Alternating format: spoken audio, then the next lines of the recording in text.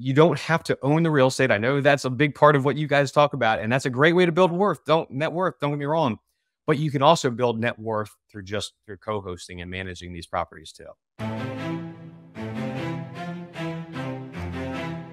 What's up, everybody? My name's Mike Sjogren, here with my co-host, Emmanuel Pani. We're part of a group of specialized real estate investors you've probably never heard of. We didn't start with deep pockets or wealthy families, and we don't rely on 401ks, mutual funds, or traditional real estate investing. In fact, many of us don't even own the properties that fund our freedom. If you ask the money experts out there, they'd say what we do is impossible, yet it's happening every single day. It's happening through a new niche called short-term rentals. We are Short-Term Rental Nation, and these are our secrets. All right, what's going on, STR Nation? Welcome back to another episode of the Short-Term Rental Secrets podcast. I'm your host, Mike Sjogren, and I am doing this one solo today. He is handling some business in a new venture that he's dabbling in right now. So I decided to take this one solo, but I am really excited because today we're recording this on March 10th, and we're like just over a week away from STR WealthCon, and I've got one of our stud speakers from the event queued up for you guys here on the podcast. And we've had him on in the past, Mr. Brooke Pfautz. We had him on episode 100 and telling his story about how we went from 0 to 500 properties. And now he has this company, Vintory, that is specializing in helping hosts grow their inventory and helping property managers, short-term rental managers, grow and scale their portfolios. So without further ado, Brooke, welcome back, sir. How we doing?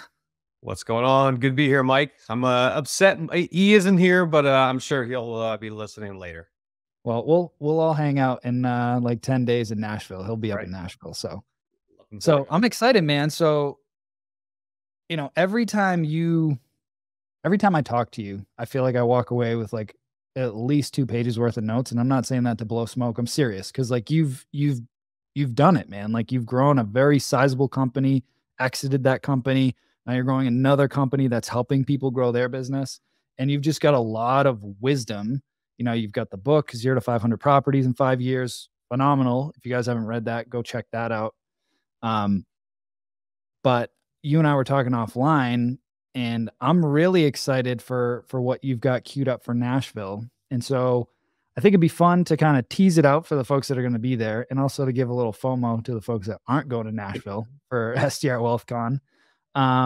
So you've got 10 lessons learned from helping 500 companies now grow their inventory. So it's kind of funny. You grew your portfolio to 500 properties. Now you've helped 500 other companies grow their inventory. So kudos to you, man.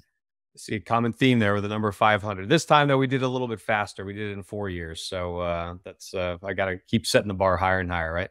I love it. I love it, man. That's great. So I'm going to let you take the reins, man. So I'm looking at the cool infographic here. The listeners aren't going to get to see this, but maybe I'll link it in the show notes. Yeah, we'll find a way to get in the show notes for you guys. But I'll let you take the reins from here, man, and then we'll just go. Let's do it. All right. So first off, I'm super excited to be here and really excited to present at STR WealthCon. This is going to be highlight of my year for sure. And what I did, I actually have put a lot of time and effort into this presentation. I mean, this is without a doubt. I've presented at VRMA, I presented at, VRM Intel and a bunch of other conferences, but I am literally more excited about this presentation than anything else. And I've put more and more time into the presentation than any other one I've done. And what I've done here is it's the top 10 lessons learned from helping over 500 companies grow their STR management businesses. And it's a proven blueprint for building wealth through co-hosting.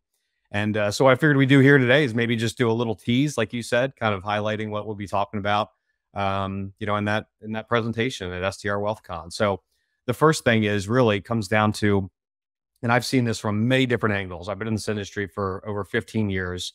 And without a doubt, the lever that you can pull that has the greatest impact to not only your top line revenues, your bottom line profits, but also building your net worth is growing your inventory. If you think about it, you can grow your inventory, you can increase your marketing, so get different marketing exposure, or you can, play with the revenue management. But those last 2 levers only can do so much. It's really the fastest, quickest, best way that has a significant impact. That lever is growing your inventory. In fact, we figured it out. We've actually gone through an exercise to do this.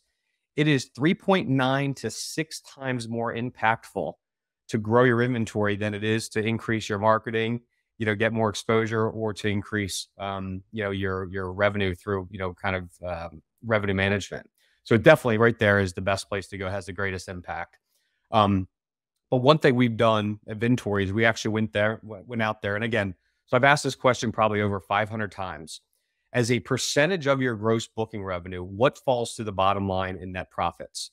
So if you sign up a property today and it's going to do about $50,000 in gross booking revenue, the average net, what falls to that bottom line in profit is almost always about 10% of your gross booking revenue. Now, it doesn't matter if you're a property manager in Aspen charging 50 to 60% commission, or you're like I was in Ocean City charging 13 to 16%. Because there's other ways to backfill it with margins on cleanings, margins on on linens, and all these other things, booking fees. But the average is always about that 10%. So if you sign a property at $50K, you're going to make about $5,000 in profits in year one. But you don't keep a property in your rental program for just 1 year. You're going to keep it in your rental program for many, many years. Now, how do you calculate what a lifetime is? Well, there's a formula to do this, and it's called, you just take your 1 divided by churn. What the heck is churn? Churn is what percentage of your inventory do you lose in a given year?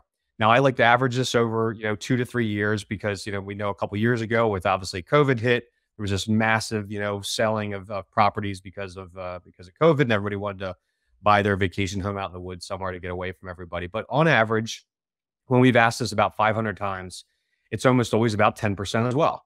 So if you take 1 divided by 10%, you come up with 10 years. So the average lifetime a property stays in a rental program, after asking over 500 companies, is about 10 years. So here's a little quick hack.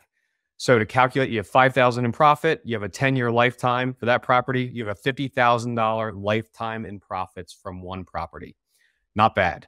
Now here's a quick hack. Assuming you fall within industry averages within net margins and also churn, whatever your gross booking revenue is, that is what your lifetime value is going to be. So you sign up a property doing $75K, your lifetime value is going to be $75K. Now, I would even argue that number is actually a little bit light, because what happens over 10 years? That number does not stay flat. I mean, I look at my property I had, 10 years ago, I'm doing double about what I was, 10 years ago. So, but that's a good general rule of thumb. So as soon as you go out there, sign a new property, you're making a ton of money from cash flow. It's fantastic. It's a great way to do it. But it's not just the cash flow from this. If and when you decide to sell your company, the true value of your company are those contracts. I hate to say it. It's not your beautifully wrapped trucks.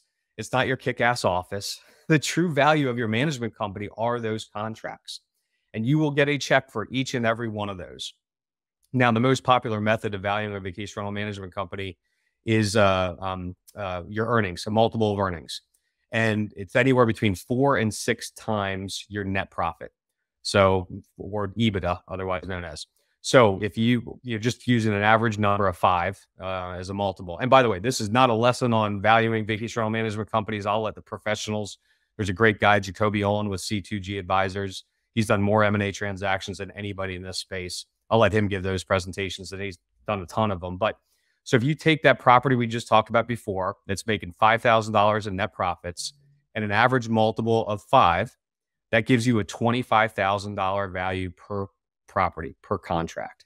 That's a lot of freaking money. So you make all this cash flow, and if and when you decide to sell, you're going to get a check on average about $25K per contract. But just to validate those numbers, what I did is our team went out there and we looked at all the public data that we could find to figure out, let's look at some public comps and see what was out there. And here's what we found. If you look, Vacasa about 3 or 4 years ago, actually might have been more than that, they purchased Wyndham Vacation Rentals. They paid $18,000 per contract. If you look at Vacasa's investor deck from July a year ago, they said in that investor deck, they paid $21,000 per contract. But here's the deal. They still had a 25% IRR, internal rate of return, even after paying $21,000 per contract. But this is not also just in the US. So you go look at UK, Vitruvian Partners, private equity company out of UK. They bought Sykes Holiday Cottages for $27,000 per contract. But the best comp, without a doubt, is this gentleman I mentioned before, Jacoby Olin with C2G Advisors. He's done $200 million in transactions last year. He has said publicly on stage, I was on a panel with him down at a conference in Austin. He said that the average contract was $33,000 per contract across $200 million worth of transactions. So to me, that is the best comp out there. You can't get any better. And I can validate that because we've had probably close to a dozen Vintory partners. Unfortunately, that's the downside of being pretty successful is you help them grow and then they sell their business and then they leave you. So, but we've had about a dozen companies in the last year sold, and they sold around that 30,000 was about right. Now, I will tell you, we had one company even last year that sold for $75,000 per contract. And I'll give you one last one here, and then I'll let you talk, Mike, because I feel like I'm hogging this. But Vacasa purchased Turnkey last year. They paid $103,000 a contract. So again, these contracts, it just validates these contracts are the true value of your company. They're super valuable. You don't have to own the real estate. I know that's a big part of what you guys talk about, and that's a great way to build net worth. Don't get me wrong, but you can also build net worth through co-hosting and managing these properties too. Well, I'm glad we kicked off with that. And I know you and I have talked about this before and in the last episode, but when I was building the co-hosting business, one of the things that a lot of people kind of gave me shit about was like, dude, you're doing all this work, but you're not building any equity. And I'm like, you don't understand business. I'm like, I'm not building this job. I'm building this infrastructure with this vision that one, it's going to give me cash flow without me trading time for money because I'm building the infrastructure. But two, if I build this correctly, I can sell it to somebody just 100%. Like any other business can be sold. And like nobody was understanding that. And then I have these conversations with you that has done it at a super high level. And I'm like, exactly what I was talking about. And it's predictable, right? It's predictable recurring revenue. It is a great business model. It's actually, now it's funny because I came from vacation rentals and then I went into SaaS, software as a service and technology. And much of what we do is SaaS. And there's a reason why a lot of these SaaS companies are getting crazy 10, 20 times your revenue kind of multiples. It's because it's predictable recurring revenue. One of my favorite books is a book by a guy named Tianzu. It's called Subscribed. It just talks about how we're moving to a subscription economy. So I don't want to go on a tangent, but this is a predictable recurring revenue business model. And it's a reason why, I was just at this conference at VRMA in Kansas City, and there was probably a dozen private equity companies floating around there, and they are buying up these management companies left and right, and they are doing it. Many of these companies you don't even know are getting purchased. They're just doing it under the radar. And the key, though, one thing to add, and you kind of touched on it, is you can't be everything. Like for you to be able to truly sell the company and get the highest multiple, you have to have the systems and the team in place. If you are the owner acquisition person, exclusively owner acquisition person, if you were the one that has all the relationships with all the owners, if you were the everything store, you were the GM that needs to be there every day and the wheels fall off the bus when you leave, you're going to get a discount when you sell. So just like you said, you need to put those people in place, get a good GM, get a good biz dev person, so you can literally step away and the business doesn't miss a beat. That's when you get that optimized, that highest multiple. You're going to be closer to that 6 times and 6 times EBITDA, or even higher if you're growing super fast too. So that's what they're looking at. They're looking at the inventory, they're looking at the location, you're looking at how involved is the owner, and can that owner step away? But also one of the most important things that gets on that higher multiple is really how fast are you growing? Interesting, because that was I don't want to beat a dead horse, but that was going to be the last question that I was going to ask. The one that was 75K, was that because they were managing luxury properties, or what was that factor where there was just so much more spread? 2 factors. The first is they were growing unbelievably fast, and the inventory that she had was unbelievably high end. It was every property was doing well over north of $100,000, but at the same time, again, she was growing fast, and she pretty much said, she's like, look, if I wait another year, my company's going to be worth double next year. So why not just get it now? And she had the systems in place. She had the business development team in place. So literally she could just step out and it would continue to grow. And she was right. The next year was going to be worth, even more. So they figured they'd kind of pay a little bit of a premium. So that's a critical piece of that, is that high growth. Love it. Love it. So why don't we'll keep it to like 3 nuggets on this. 3 out of the 10. So Okay. what do you think? What do you think for number 2? Where do we want to jump to? I would say, let's see. You know what? One of the biggest things, what we start with kind of foundational is building out your key messaging building blocks and really having a good, owner marketing. And we've actually created something we every time we onboard a new partners, we go through and we build out the 7 key messaging building blocks. This becomes the baseline for all your marketing. This becomes the baseline for your landing pages, for your postcards, for your owner presentations, or any kind of marketing that you're going to do to owners. This is pretty important. So it starts with your USP, your unique selling proposition. Like what's the one thing that sets you apart versus your competition? For like outside of our industry, it's like Tom's shoes, right? Buy one, get one, or buy one, give one. So we've trying to think of some examples some of our partners have used. We have one partner, he has 100% retention of owners in his rental program. So he highlights that. We have another one that was Vacation Rental Manager of the Year by the VRMA. We have another one that was Maui Small Business Entrepreneur of the Year. So like, what is that one thing that sets you apart? Put it on there. The next thing would be features and benefits. What are those key features and benefits within your rental program that that set you apart and that our owner is interested in? Here's a key learning though. It's very often things that everybody else does, but nobody highlights. It could be, dynamic pricing or revenue management. I mean, at this day, that's table stakes, but nobody's talking about it. So if you're the only one talking about it, you're the one that looks like the star. Here's another one, trust accounting. Many states require trust accounting, but nobody talks about it. But explain why that's a big deal. Making sure that their money is safe and you're not embezzling it and it's not going to be used and, for operating accounts. So just highlight the heck out of that. It blows my mind. I very, very rarely ever see anybody talk about trust accounting.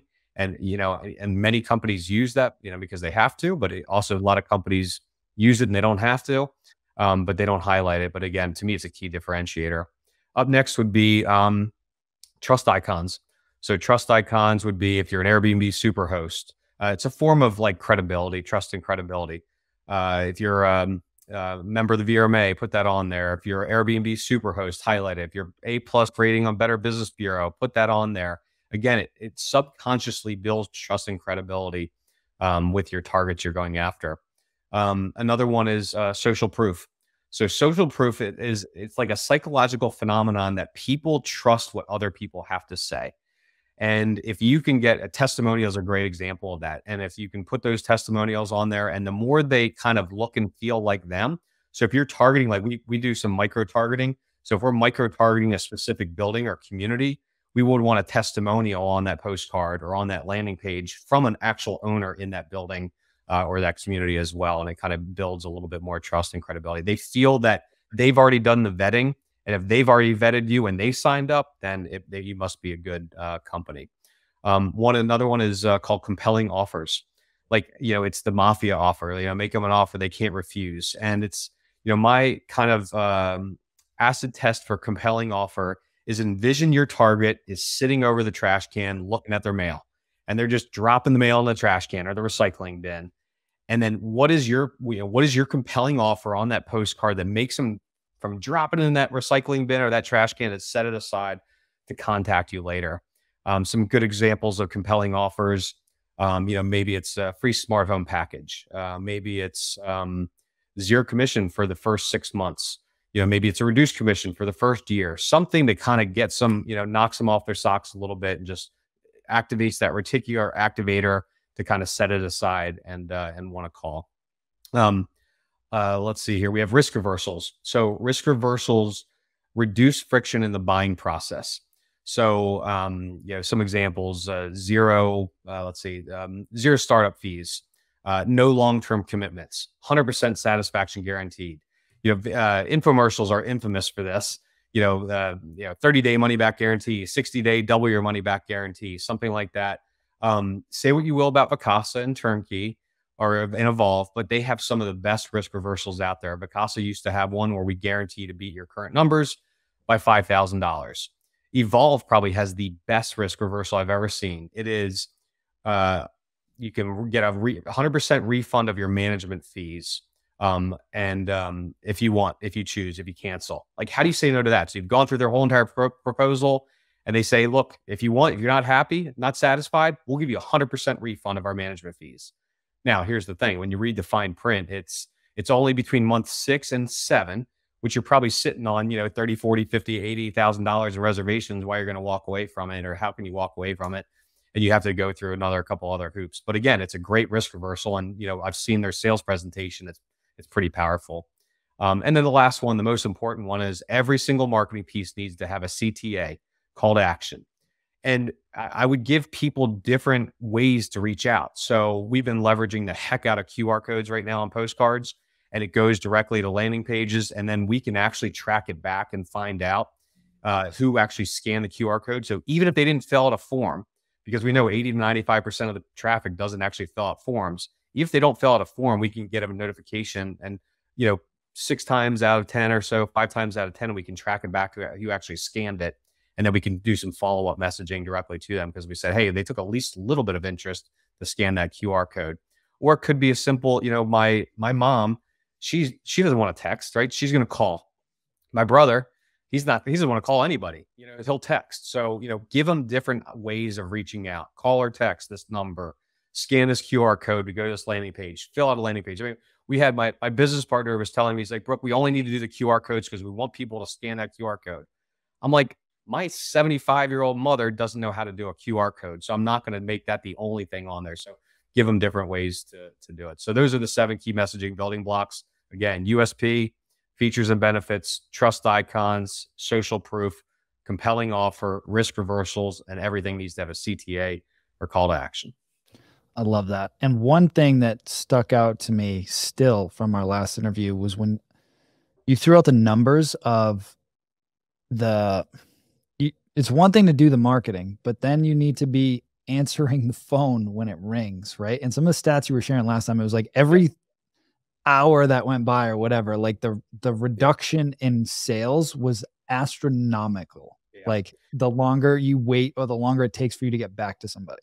It's kind of ironic. So all of our partners come to us, they want all the shiny things. They want, these 500 plus partners that have signed up with us. They want the pretty postcards, they want the pretty landing pages and all the marketing materials. And that's great. You need to have that.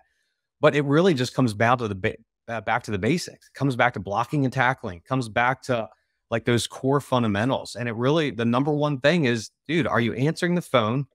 Quit. And if you don't answer the phone, do you call them back quickly? And that's probably the most important thing. It's speed and responsiveness. You are going to get the call. I mean, almost every single time. So there's a guy named Mark Roberge. He's really famous. He was a former chief revenue officer at HubSpot. He was like part of the founding team. So he's got more data on this than anyone you think of from his days from HubSpot. He now actually teaches sales at Harvard, and he has a venture firm as well. But he said on a couple podcasts, he says, if you connect with a lead immediately or within 2 minutes, you are 10 times more likely to close it than waiting just 1 hour. 10 times, 2 minutes to 1 hour. So it just talks about how important that is. And you're 10,000 times more likely to close it than waiting a day. So when that lead comes across, you better answer the phone. It doesn't matter if you're in the middle of lunch or dinner, pick up that damn phone and get it. And that's the beauty of, like, not to give Vintory a plug here, but all of our campaigns have call tracking numbers, and you can see which campaign it actually came from. So it's not a junk call. It's actually from a postcard call or a landing page or whatever happens to be. But here's the thing, Mike, when we went out there and we asked our partners, we said, hey, are you responsive? Are you answering these calls? Oh, absolutely. You don't understand. Jane, she's fantastic. She picks up every call, but the data doesn't back it up. So we secret shopped. You called. Yes. We secret shopped 100 vacation rental managers, and the vast majority missed it. 34% of the time did they pick up the damn phone. So 2/3 of the calls didn't even get picked up.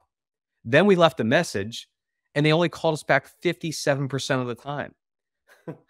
So the vast majority of these calls are going unanswered, and then they're calling the next one. So it's like, if you pick up the call, you've done 9/10 of the work, just by picking up the phone. But here's the thing. When we called the mega managers, the ones that everybody gives a hard time and says they have awful service, which they may on some parts, but guess what? The Vicasas, the Turnkeys, the Evolves, they have 100% connectivity rate. It's because they know the value of inventory and they know the value of picking up these calls and how important that speed and responsiveness. It reminds me of that quote from Woody Allen: 80% of success is just showing up. Yeah. And this point hit me. It was like a punch in the face when I went to Grant Cardone's conference, 10X, in like 2018 or 19.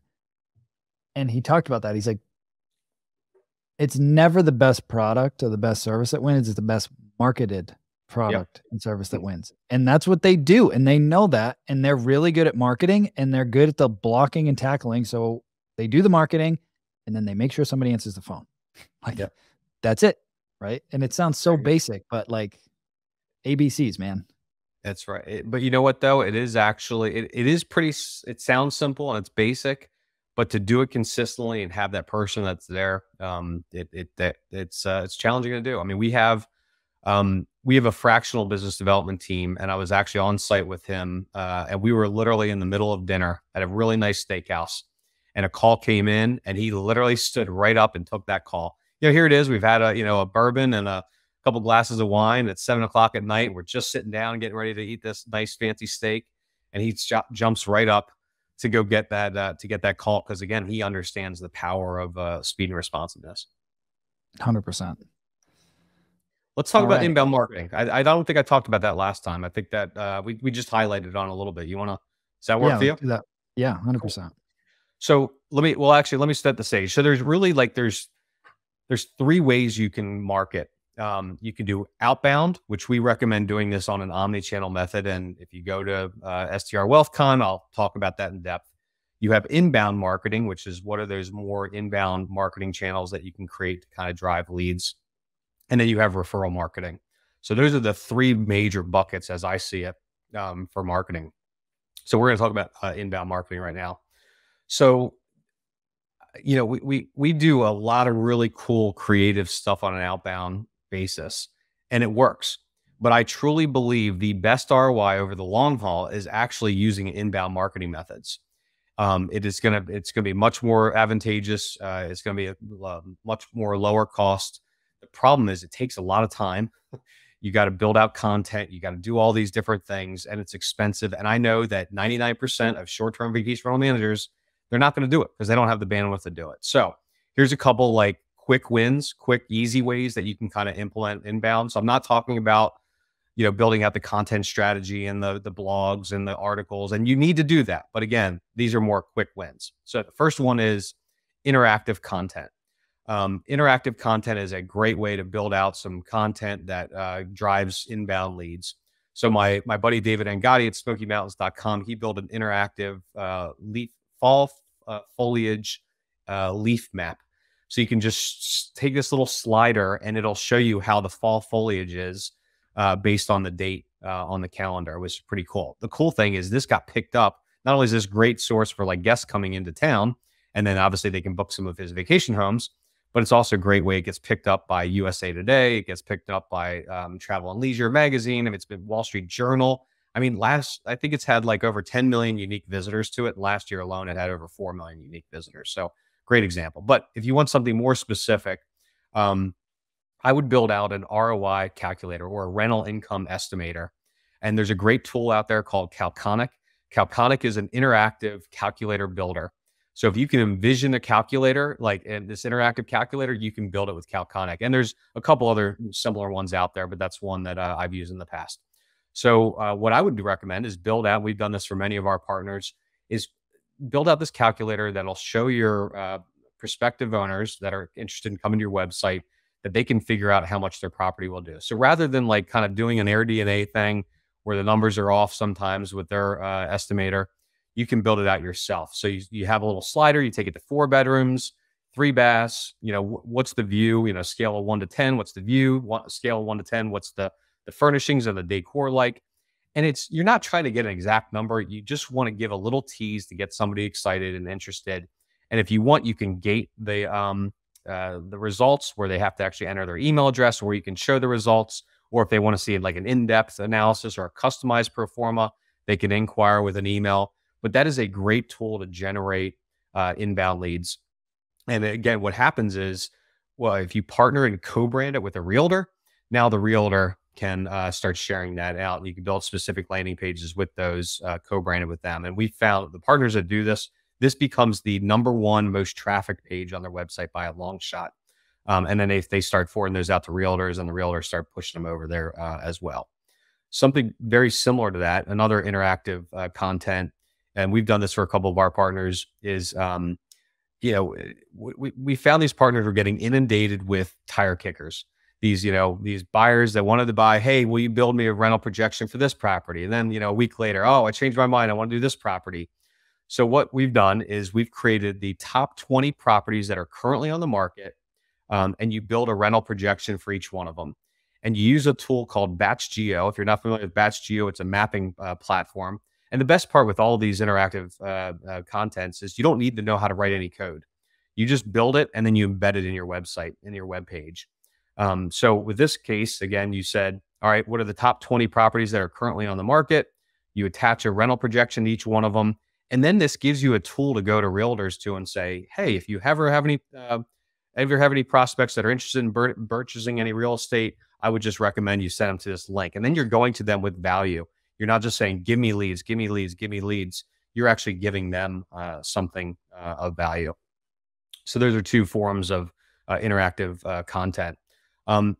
Let's talk about another one, would be PPC. So pay-per-click. So here's the thing with PPC. It's a great lead source on inbound. The problem is there's very little search traffic. The majority of the search traffic that's currently out there is obviously on the guest side. It's almost like 10-1. So what do? You gotta make sure you're casting a super wide net, and you got to know what those right keywords are. So there's two tools out there. One's called Ahrefs, and the other one is called SEMrush. And we actually have a full digital marketing team on our team, and those are that's how we establish the keywords we're using. So we've established about 50 to 70 keywords, and you got to go wide. You can't just say, vacation rental management for this area or property management for this area. You've got to use a bunch of different keywords. And again, we found that using Ahrefs and SEMrush. The third thing is use Google My Business. It's now called Google Business Profile, but GMB is when you set up a GMB account, first off, it's free. Let me say that again. It is free. But as soon as you sign up for it and you tag it to vacation rentals, Google instantly gives you a lift in SEO power automatically. I mean, you just jump up ahead of like 90% of the people that don't have GMB accounts tied to a vacation rental listing. So that just instantly gives you that lift. And for every review you get, you instantly get more and more. So we have a common, we have a partner on our platform that very well, based out of Arizona. He uses GMB like crazy. He gets about 50 leads a month from GMB. His results are wild. I know. He says every time he gets a new 5-star review, he gets another 5 leads. So it is the quickest, easiest way to do it. And here's what you do. The last thing you got to do is send your owners to it, right? Send your owners to that page and have them fill out the review for you. And look, between you and me and everybody that's listening, don't send the owners that you have some high issues with, right? Just send the owners that you like and are going to give you a good review there. I'm not saying to make them up, but just send the right owners to that, believe those reviews. It will make a huge difference, and it's amazing the traffic that GMB gets and the SEO value that Google gives to that. All right, let's see. Social media. So a lot of people obviously know about social media, but we have one partner. They created a Facebook group for their area. It was like, what's happening Gulf Beach or something like that. And it has 55,000 members in that Facebook group now. 55,000. So everybody that lives in that area, everybody that owns a home in that area, every guest that travels to that area is on that page all the time. And does it take some time to invest in there and put, content in there and talk about all the different things that are happening? Absolutely. And they do a lot of philanthropy, and every time they do anything philanthropic, they highlight it on there. But guess what? They also do every time they get a new property, they highlight it on there too. And they put the time and effort into creating this page, so every once in a while you can do it. Now, I don't know what the optimal number of kind of more business listings versus other type of like what's going on in the area, but it's probably 2 to 8 ratio or something like that. But here's what happens though. Every time inevitably somebody's going to go in there and ask, hey, who's the best vacation rental management company? I'm looking to, somebody manage this property. And they have this whole team of advocates now in there that all recommend them. So it's, again, it's kind of that, it's a form of social proof where they're recommending them. And those are laydowns. You don't have to sell those. They're super simple. So again, took some time to set up, but it was a great strategy. So if your area doesn't have a what's happening in that market, set it up now, start plugging it, building it out. Is amazing how quickly that'll build over time. The last piece, I guess, here on inbound marketing would be really to stop your leak in your sales funnel with retargeting. Again, 80 to 95% of traffic that goes to a landing page doesn't fill out the form. So, and you want to do anything in your power to bring them back and nurture them. So make sure, specific targeting, obviously not retargeting for guests. This is a very specific targeting pixel, for on your property management page. Put that on there because, again, you want to nurture them back. So here's the thing. When we actually did another secret shopping tool. We went to a bunch of different vacation rental management companies' websites. We went to their property management page and we left that page and we wanted to see if anybody was retargeting us. 80% of the time they weren't retargeting us. Only 20% of the people were actually retargeting us.